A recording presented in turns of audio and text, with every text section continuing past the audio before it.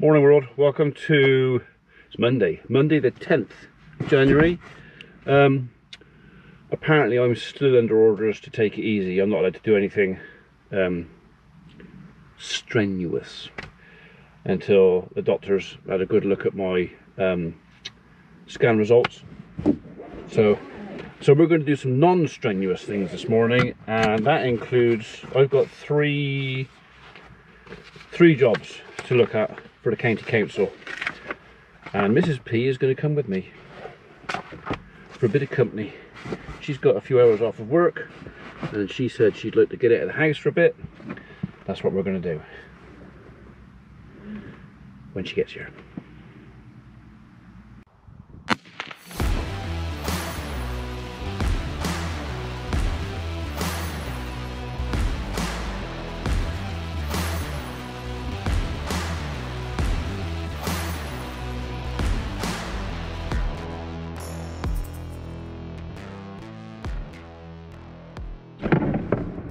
Well, that was exciting. We went, strode, looked at trees, and came back again. And just dropped Mrs. P off to pick up the post, and it looks like we've got a load of parcels. I'll go and give her a hand.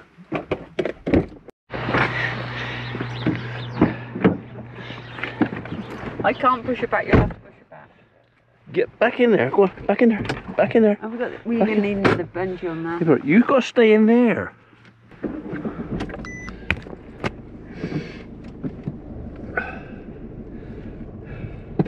Bad enough having one dog in here usually, with four now. Right, I so know it's flipping arc. When are the floods coming? It's that time all our dogs need jabbing. You've got to stay in there. Stay there. I do not want you in the front. No, please don't. I can't cope with her. There's bungees across there. May not work. You have to cross. You should have crossed them. You should have crossed them. Do you know what I mean? As long as it don't come any further, that's okay. I'm not holding my breath on anything. Huh? Pepper, you stay there.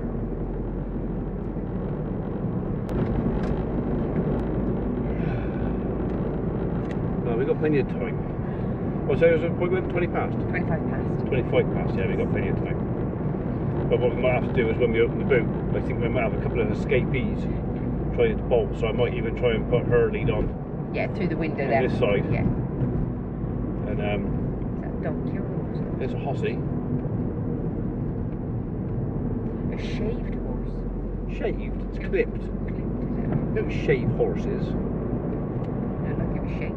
Well, unless you're French. French might shave horses, but we don't shave horses. They skin them, don't they? They do skin them, yeah. And then they eat them, yeah. Yes. I know, Biscuit, I can't, just bear with us. Don't push her off.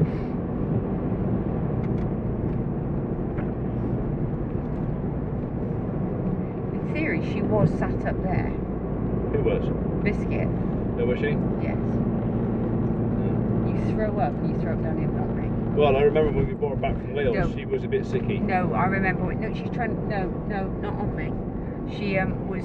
I had both of my knee the last time they went for jabs, if you remember rightly. Did you? Yes, they drooled. If that is even. They hurled. It was not pleasant. Like a hero. I'm glad I didn't feed her. So glad. No, that was a good idea not feeding him, yeah. But Biscuit, stop being so blooming possessive. This is my car. Stay there.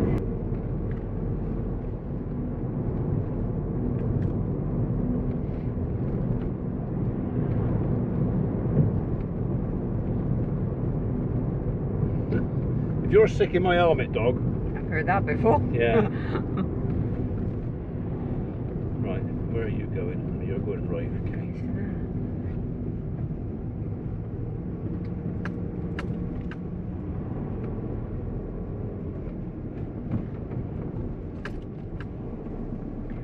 What is it now? 4 o'clock and it's not dark, so that's something. And it's not been the best of days. Still not light though, is it? So. Yeah, but it's about, I think we're about 20 past now for the sun setting. The mornings have only just started, they only started on Friday. Okay. So Pepper seems more interested in the back window now. No!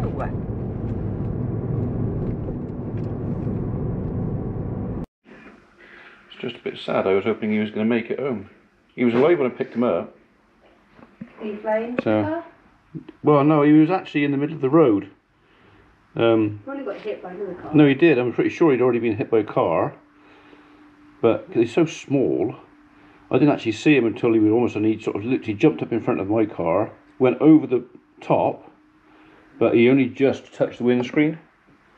So I thought, oh, maybe we can get away with it. But he's actually expired now. So poor little bugger.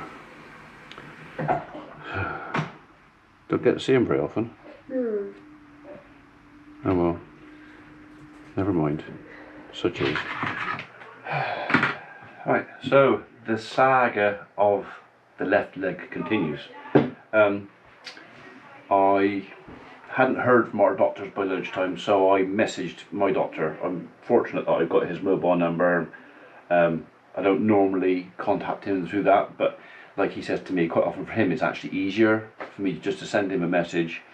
He can then reply when he's ready or not busy. And sometimes it's better for him even than me making an appointment to go and see him, because he can just, if I need a repeat prescription or something like that, or if I have a question, he can just answer it when he's ready. So I basically said to him that I was still on the blood thinners.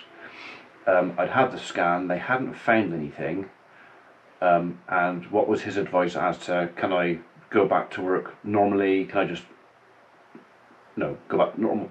Normal. So the message I've got from him was to stop the blood thinners immediately, because he's now thinking it may not be a blood clot, I'm assuming, and it could be something else. I've got to go and see him at 6 o'clock. So just been down, check the cattle, everything's alright, everything's done, I'm happy outside, not worried about anything about there. Dogs are all jabbed now, so the vets wanted to keep Pickle. Apparently when Pickle went in to have her jab, she actually sat on the vet's lap and gave him a big cuddle. And he basically said, I don't want to give her back, I want to keep her. We said, sorry. We saw her first. So yeah, so I'm going back to the doctors. Pain in my leg is, most of the day it's not been too bad, but it seems to get worse if I get cold. And I was stood outside for half an hour with the dogs while they were waiting for them to be jabbed. So, and on the way home it was quite painful. So, also on the way home, as you would have noticed, we picked up a passenger. It's a little snipe. I never saw him until I was that far.